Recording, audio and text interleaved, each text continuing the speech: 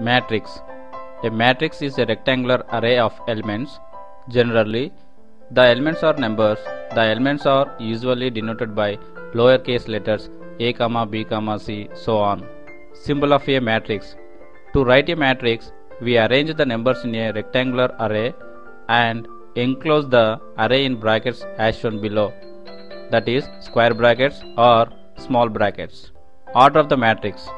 Observe the following arrangements of real numbers.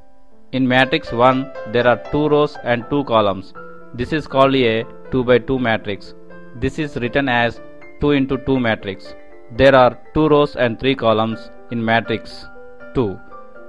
It is written as 2 by 3 matrix. There may be any number of rows and any number of columns in a matrix.